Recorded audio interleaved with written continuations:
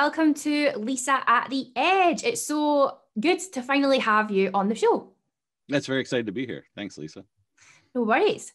So the plan for today will be, as always, for you to share your story about how you got into tech and the evolution of that career, because it's an interesting one, to where you are now, focused heavily on Azure training.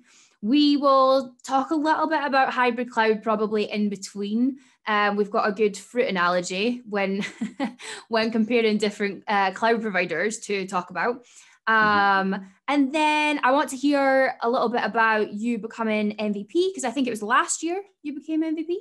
Yes. Yes. It was. Yes. And then we are both members of Cloud Lunch and Learn. So it's only fair that we give them a little bit of a shout out and talk about that at the end. So how does that sound to you? Sounds perfect. Looking forward to it. Awesome. Let's get cracking. So before we get started, I'll hand over you to introduce yourself. Let the people know who you are. All right.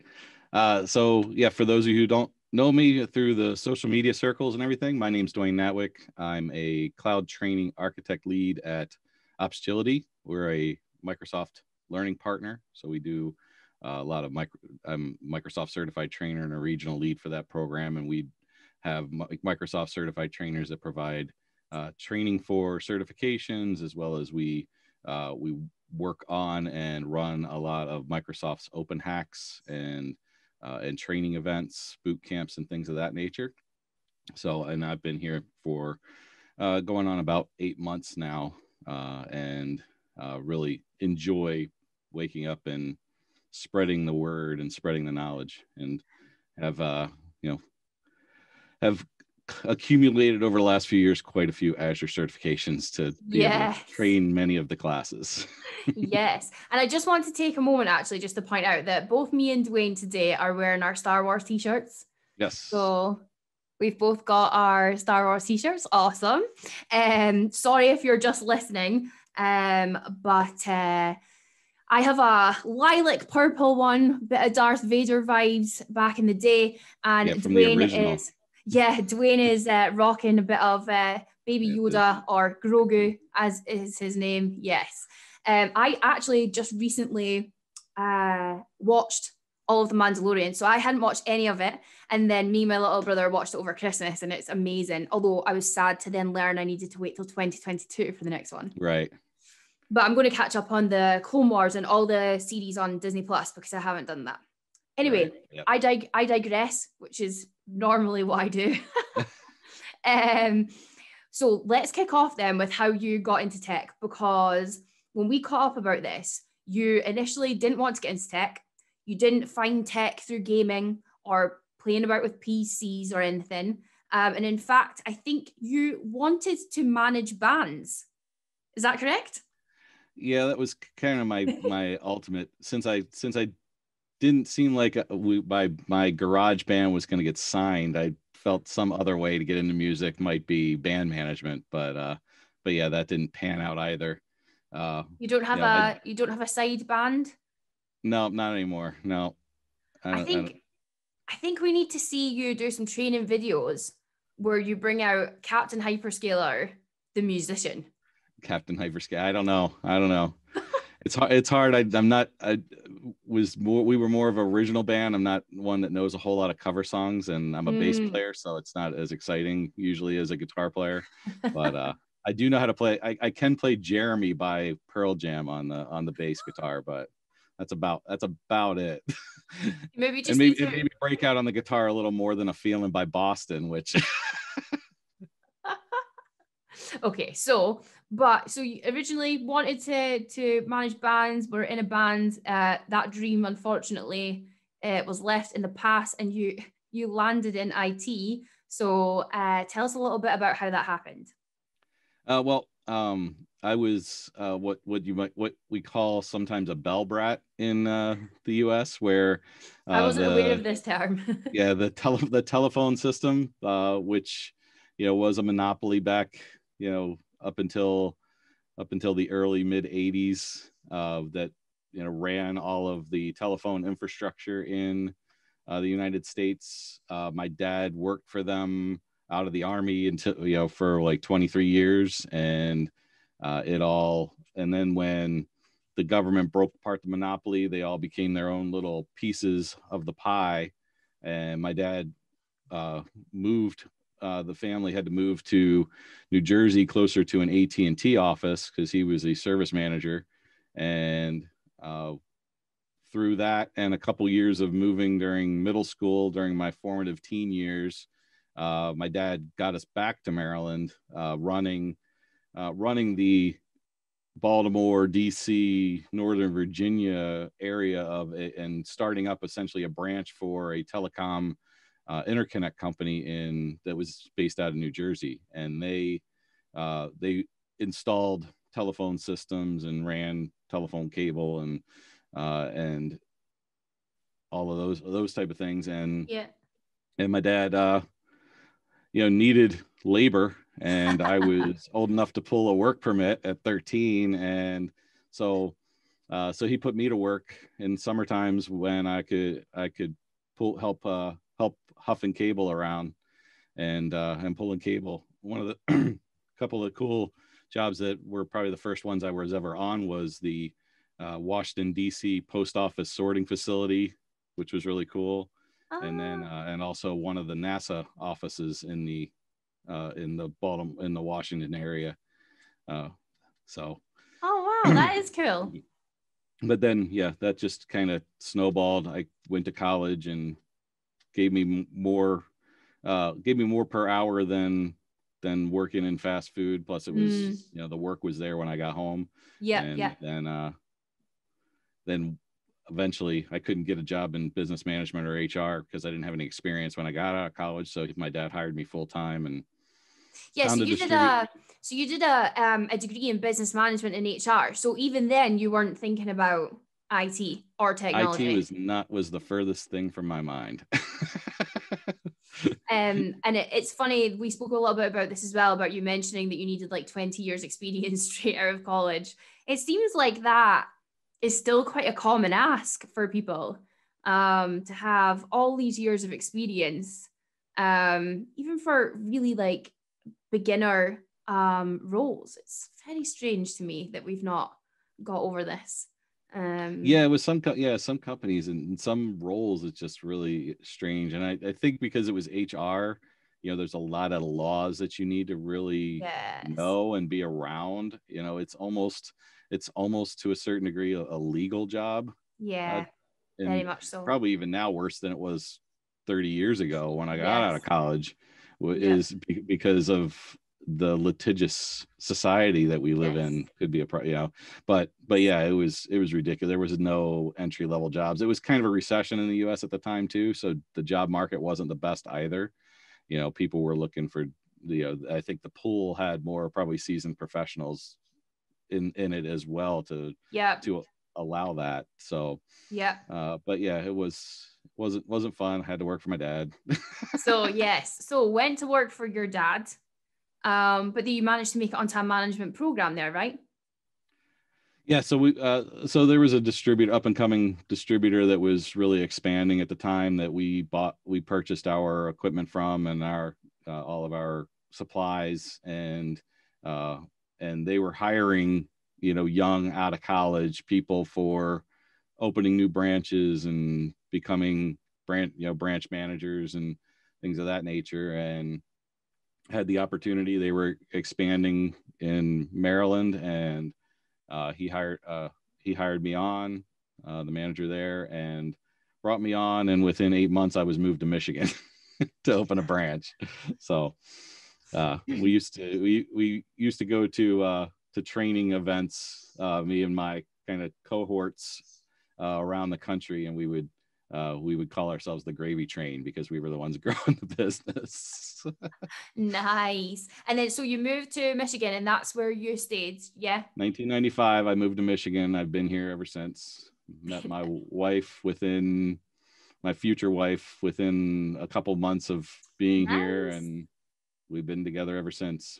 I just turned 50 last week, and my wife reminded me that I have now celebrated half of my life's birthdays with her. Oh, Lovely. That's such a nice story. Mhm. I love that. You got your, oh, I love that. That's so cute. And happy belated birthday to you and your wife, because I think you had your birthdays around the same time, right? Yep. Yeah. Hers is 2 days after mine. So Yes. yep, busy week Well, last week. that's good. So to everyone out there, there's still the chance for true love, people. This is what I like, these stories. They give us all a singleton's hope. Um,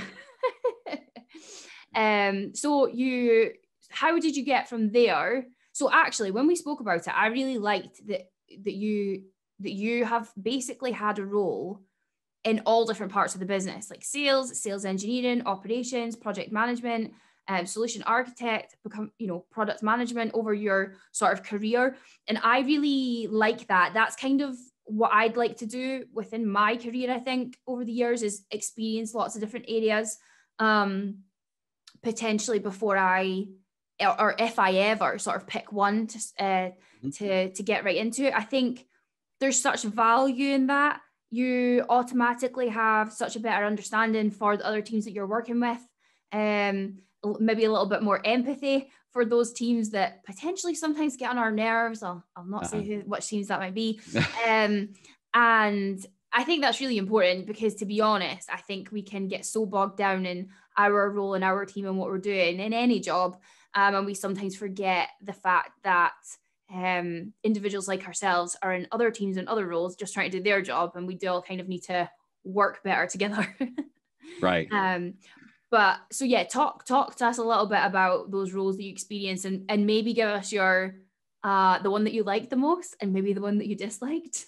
Yeah. Okay. Yeah. So well, obviously I started pulling cable, so pulling both telephone cable and then pulling coax and twinax cable for AS400 and token ring type systems. And then when I moved to the distributor company as a manager, I was hiring people right out of college, and I had to train them both for understanding sales and working with customers, because we did sales. We were an all a self-contained branch, so we did sales, we did shipping, we did operations, we did inventory. So we ran, it was essentially a store that we ran. And then also I had to use my expertise of my hands-on to help train these kids just graduating college. And I was still in my 20s anyway, so I don't know if they're really kids. They were more peers of mine. but right out of college, I had no idea that the phone that was on my desk that they picked up and talked on had some level of back end to it and something behind the scenes. So I had to teach them all that, and from scratch, really, day one, which I really enjoy. I think that was really where my love for teaching started coming, because I, talking at that base level of things, and understanding where people, different people comprehended things really became important to me. After the opportunity to move out of that distribution, I kind of hit a ceiling there. They wanted me to leave Michigan and open up other branches, and at that point I was married, and didn't want to do that. And I had an opportunity then to become a manufacturer rep, which again, still I'm going around to distributors and to partners and all of that, and teaching them about my product and teaching them how it was a connectivity company. So I was teaching them how to punch cable on patch panels and put fiber connectors on and things of that nature. So I was very hands-on, but it was a sales position that had quota attached to it, which you wanted to know what my least favorite thing was, is having a quota over my head. And being, regardless of how good I am at my job, my quota was the determining factor of whether I was successful or not. And that's always, I think I've mentioned this on every podcast, but ever since I sort of stepped into technology, people have said you should be in sales. And you know what? There's nothing more that I love than actually talking to a customer and helping them solve their problem. But I think we both kind of shared this. Like when I say talking to them, I mean listening to them, Mm-hmm. really understanding where they're coming from and what they're trying to achieve and helping them get there. And I'm not sure that I would like you say, the quota or the pressure to be selling a certain solution or product. I mean, obviously, I am very focused in my role at Dell because I'm focused on Azure Stack, whereas, you know, Dell does have a massive portfolio. I think that's the great thing about like Dell, they have a massive portfolio. So really, you know, the way it should work is no matter what your solution, your problem is, we've got something that will probably help you. But obviously I'm quite specific within Azure Stack, but then at the same time, I'm specific and I'm very clear on the customers we're looking for. So, you know, it's customers that are looking for that have an Azure strategy, that have a Microsoft persona, that might have Hyper-V in their data centers already. So it's not as if I'm going out and saying, you know, we're trying to change, let's say, VMware customers to Hyper-V, etc. And I think, it's the sales part of all that. I just don't know how I'd feel about it. That said, there are many different types of roles in sales. I'm learning this as well at Dell because the sales org is so freaking huge.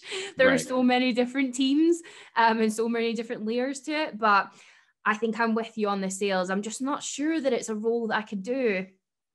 Yeah, it's the pure sales executive. So, you know, I've held like, you know, like sales engineer, sales, you know, solution architect type positions.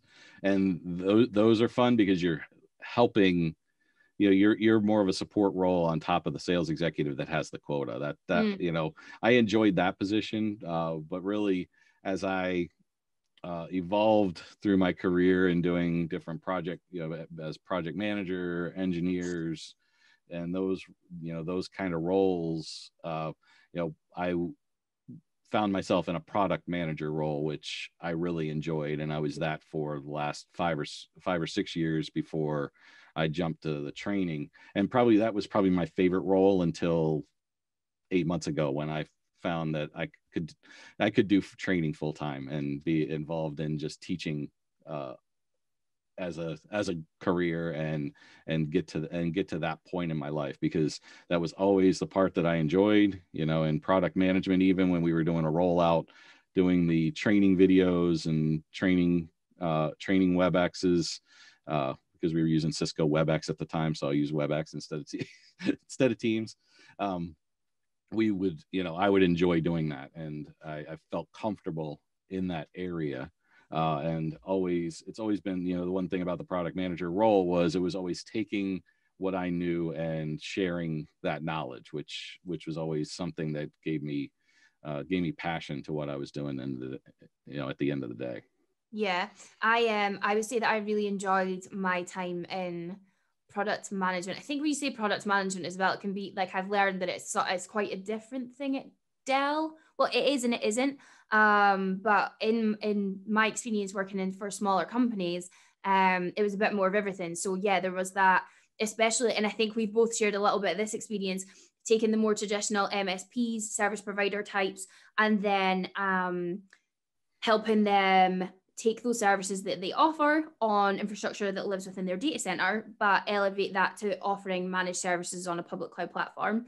And yeah, a lot of that was, you know, doing training with sales and everyone about the difference between like virtualization and cloud. And I loved that. I loved even just getting down to the detail of our service descriptions and what wording to use and how to be, you know, toe the line between being a little bit marketing, but clearly describing what the customer is going to get and what they can expect from the service. And then, yeah, all the cogs and bolts that go into that. I enjoyed my time doing that. I like a role with variety, so it definitely plays into that. Yeah, there's definitely variety there, especially depending on whether there's a separation of duties of product management and product marketing. You know, I've always been involved a little bit in both aspects of it. Just probably from my sales background.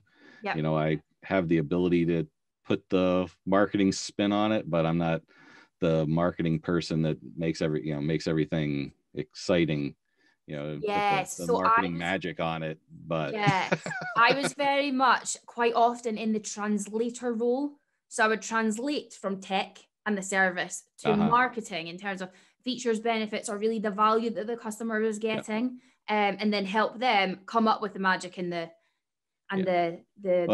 that's really where my technical knowledge came from in getting cloud certified and everything like that, was so that I could take that conversation to that engineering and operations level and have that conversation around what their struggles were and what they could accomplish and things like that. Like you said, an MSP that's moving from hosting in their own cloud to supporting hosting within Azure or AWS is two completely different things. Like you said, two completely different fruits to try and get there. And the change management of it all is really the biggest challenge, because you have the people with that data center mindset that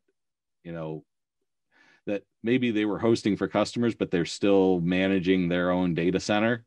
So they have a different perspective on things than if we were managing things within a cloud. So. And I like what you said there about, so that's kind of why you went down the certification road, because we discussed this as well, that I think we both like to understand what we're talking about.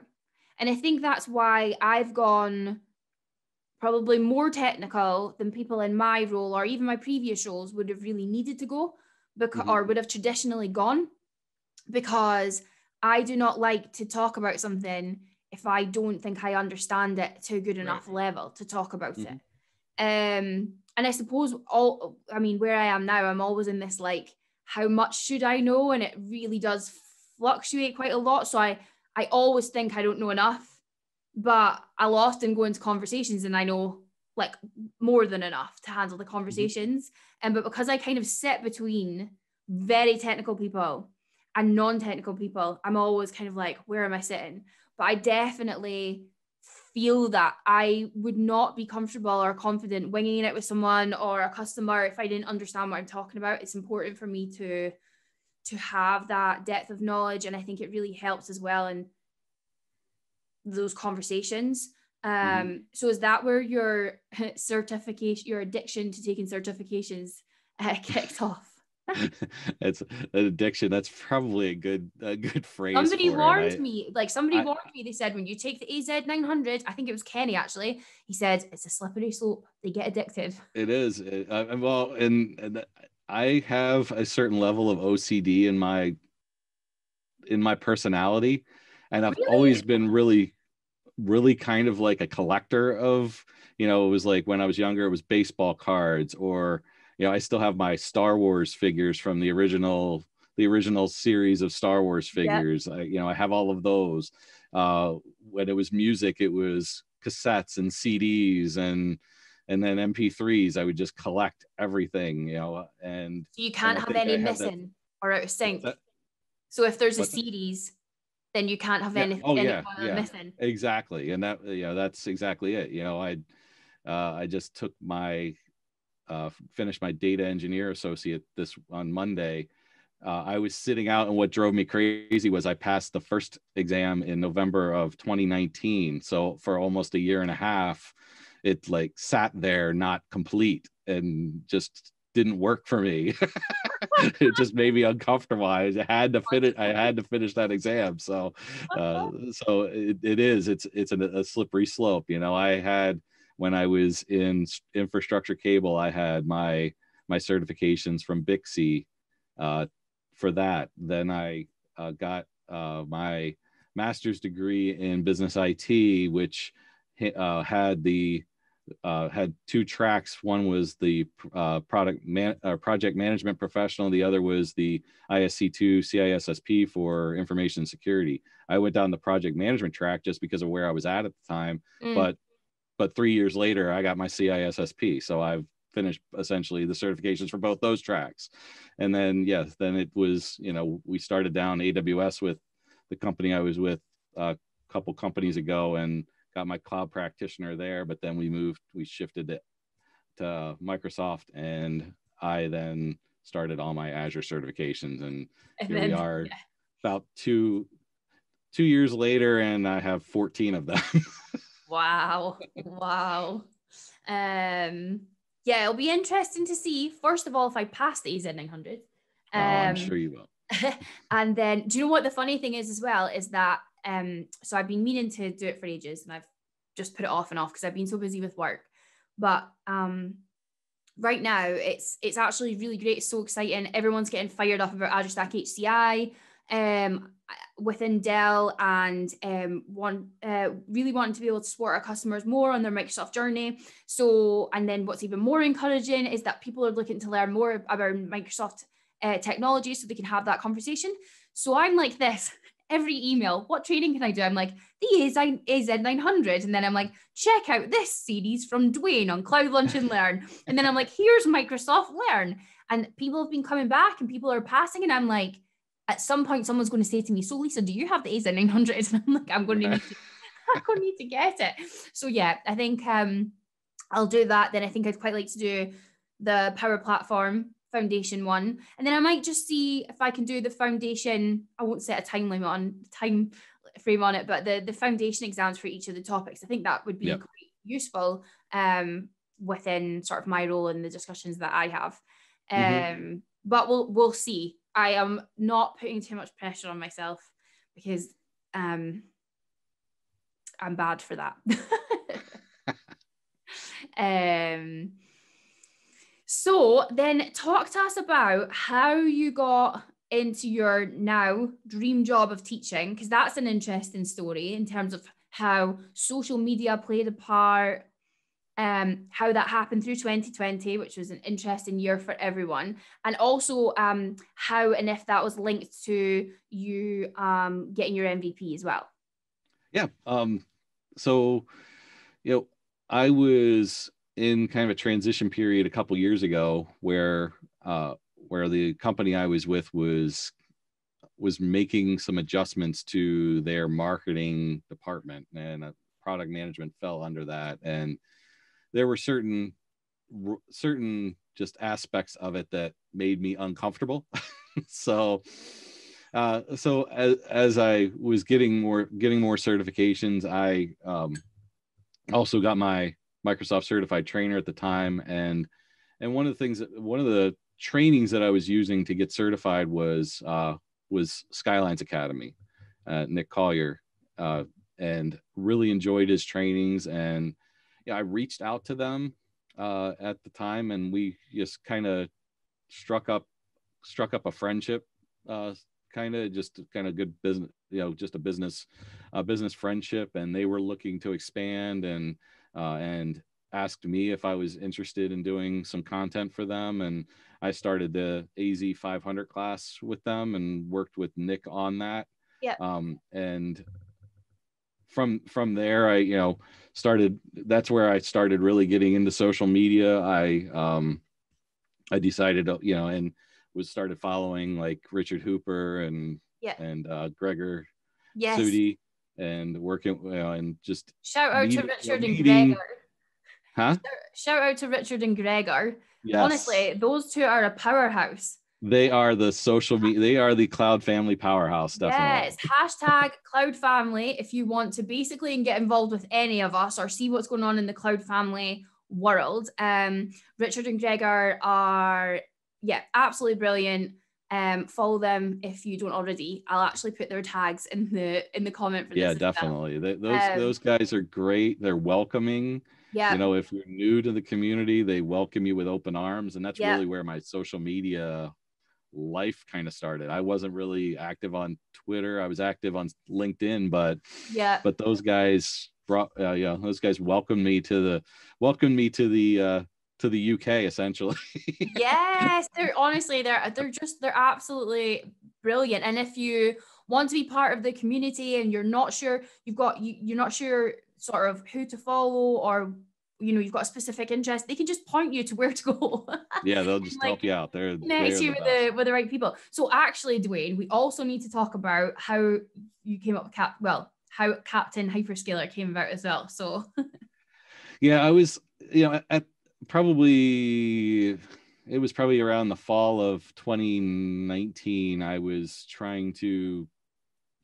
working to just get a blog site started, and I was going through, I was getting it going. I had just created a URL with utilizing my Dwayne N Cloud Twitter handle, but just didn't pop so much. So and I happened to be in a selling seminar for the week, and I was around all of my company's salespeople, and one of the salespeople came up. He was fairly new and just goes, "Hey, it's Captain Hyperscaler."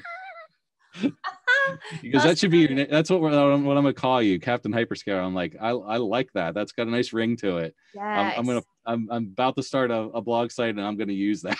Yes, so, I can so work that's really where it came from. Somebody, Bill Huckman, if you're listening, thank you very much for coining that phrase and allowing me to use it in social media. So that's where it came about, and it worked out. It stuck. I got a little logo made and all of that, and now I have it trademarked. So oh, amazing. And at the time, because I wanted to get, as I was evolving in social media and in training, I was not just doing stuff for Skylines. I was doing stuff now for Opsgility, who I eventually went to work for. I was thinking about whether I might do this full time and maybe do it as a freelance or something different. So I kind of used that Captain Hyperscaler as my brand, and possibly what I was going to utilize as a company name as well. Yeah. Didn't have to do that because I got hired full time with Opsgility. So it all kind of evolved from there, and that's where I am today. I continued to just increase my amount of activity, and getting involved in community events and in different training and all of those, and community events, user groups, conferences, things of that nature. And we then, that just evolved, and I just did more and more, and led for me being, nominated for MVP and getting my MVP last September. So amazing. That whole evolution, and like I said, shout out to Gregor and Richard, because the first community event I did was their calendar, their advent calendar in 2019. So yes, the Azure Advent Calendar, and then they basically leveled it up this year with the Festive Tech Calendar, which was a monster event, which was amazing. Absolutely. I don't know how they had time to do that in their day jobs. They're, like I say, absolute powerhouses. Because I ran Azure, I did Azure Back to School in September, and that was just getting people coordinated for one event, one type of topic a day, to get that online. Like what they did with all the animation and everything, and 3 events a day and all of that. Wow. Mixture of live, recorded, like community events. Oh, honestly, yeah, right. I'm already looking forward to it next Christmas. In fact, do you know what I've learned this year is see the events that are coming up. I am blocking out time in my work calendar. Do you know what really upset me last year was when all this great community stuff was going on, and I'm like knee deep in work, and I was like, no, I want to watch it at the same time everyone else is. This year, making sure I carve out time to actually watch and watch live. Right. Yes. So nominated for MVP and then got it in September. So actually, when we first met, I assumed that you were an MVP. I had just assumed that you were. I think that happens with a lot of the people that are involved in the community. Yeah. So, just because everybody is so involved, and it's not like there's an ego about it. No. Either. No. There were certain people that I was talking to and communicating with that I thought they were already MVPs when they got their MVP. Yep. So Yeah, I know exactly what you're saying there. Yeah, I definitely thought you were. I thought Hugo was when we met. But it just goes to show that everyone is. It's just such a great community, and everyone is so engaging. Yes. So actually, we didn't. I think did we mention the little fruit analogy that we came up with? I mentioned the fruit analogy a little bit, but not a whole, and we didn't go into it a whole lot. Yes. To be fair, we're totally bigging this up. There really isn't that much to say, but we stumbled across this on our prep chat and also just the chats that we have anyway. We were talking about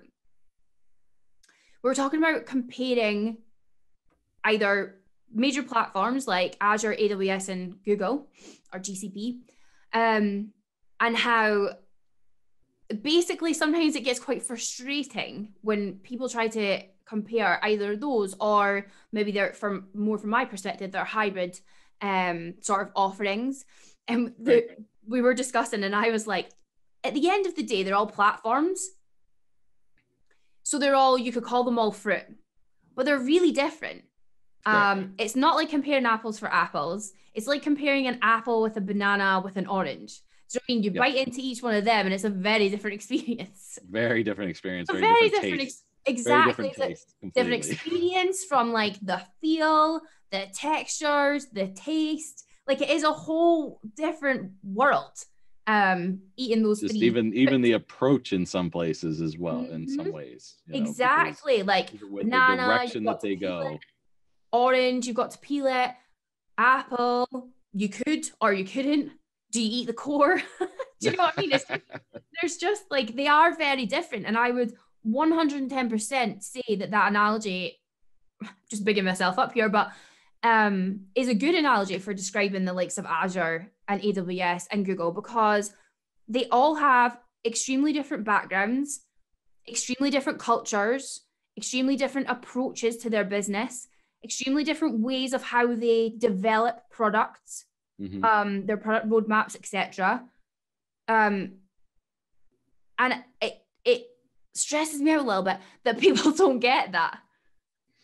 Yeah, they just think that the public cloud is the public cloud, and it's really not. It's which direction you need to understand how you're going to structure that public cloud and what you're putting into that public cloud before you really pick which provider. They all have their different they aren't all everything to everybody. I'm partial to Microsoft, but there are potential benefits to using AWS here or Google here as well. And that's why we have now the multi-cloud terminology as well, which is hard enough to explain to people what's the difference between multi-cloud versus hybrid cloud. So yeah.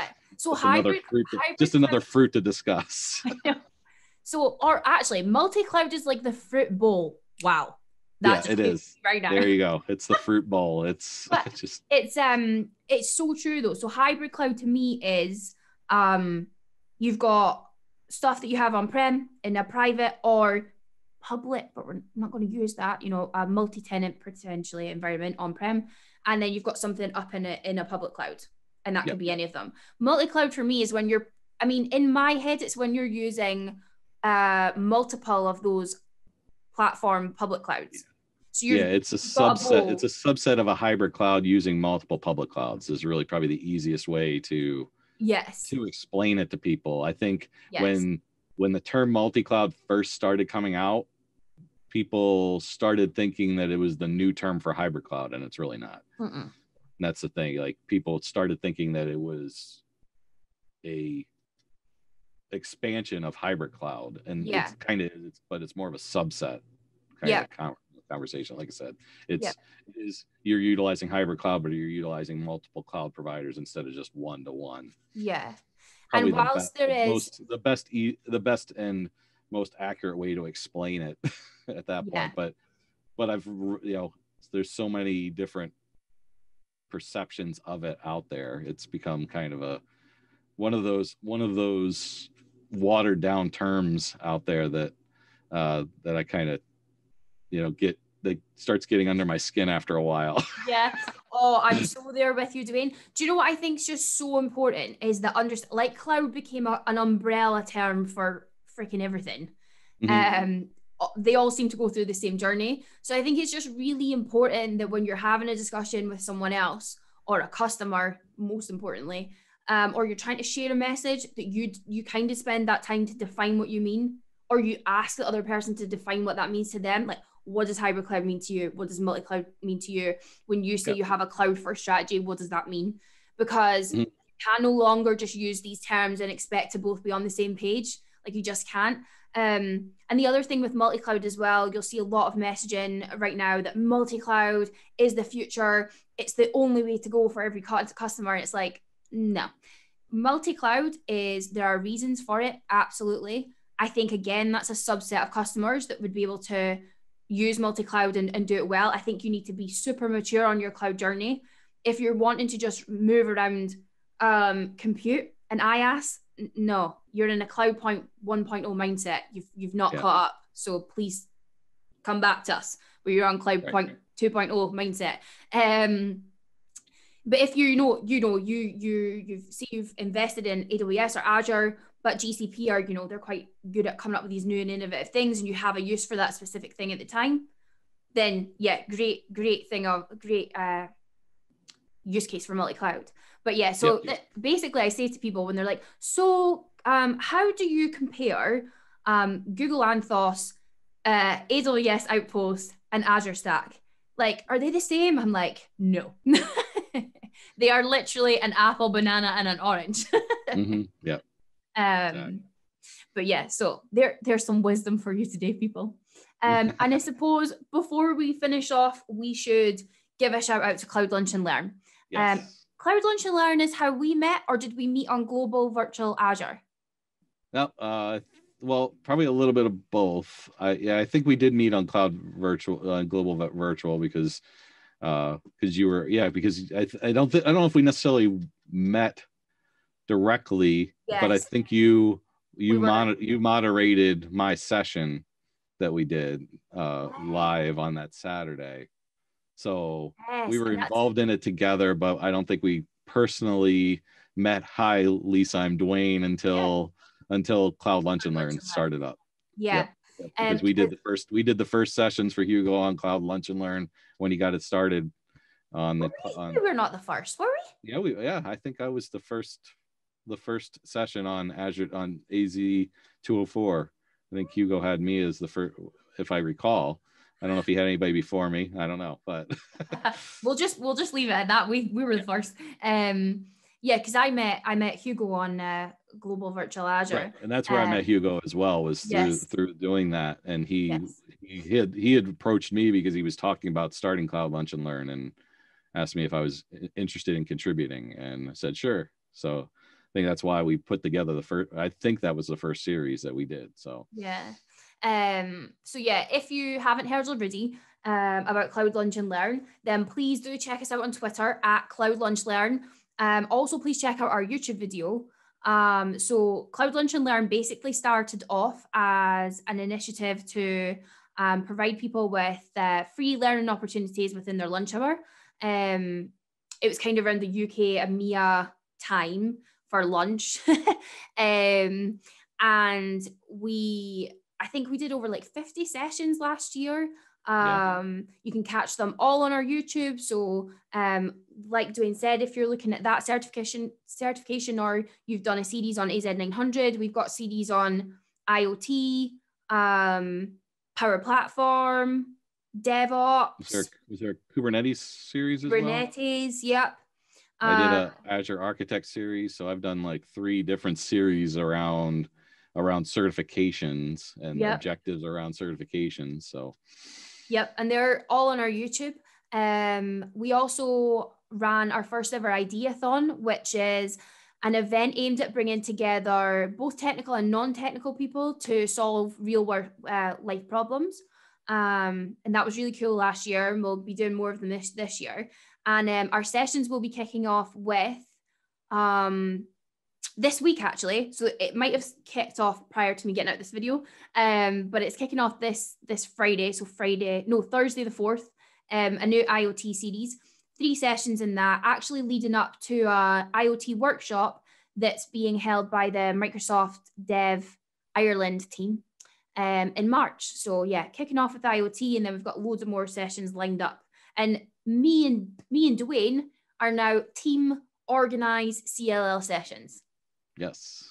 Yes. Exciting. So if you and lots of sessions to organize. It's very lots of people want to contribute, which is great. Yes, we are great to have too many. Great to have too many and push them off a month or two rather than fighting to find sessions to keep the Cloud Lunch and Learn alive. Yes. So yeah, we are definitely alive and well in 2021. Yes, absolutely is. And we're going to try out something a bit different. So we're actually going to do the sessions at 6 p.m. GMT on Thursday or Wednesdays. And we're also going to do them live. So we're going to try that out. It's lunch somewhere around the world, and we want to be as inclusive as possible. So we're going to try that out for our next little bunch of sessions and see how that goes. But yeah, if you haven't checked us out already, please do. And if you'd like to contribute, please hit us up. Anything else to say, Dwayne? I think we've covered it all. I think we have covered it all. Your amazing story on how you got into tech, career development, social media, MVPs, a rant on hybrid cloud terminology. This is exactly what I like out of an episode. And my door's just gone. So with that said, thanks so much for joining me, Dwayne. And thank you very much for having me. I'll speak to you soon. Yes, great. Bye. Have a great day. Bye.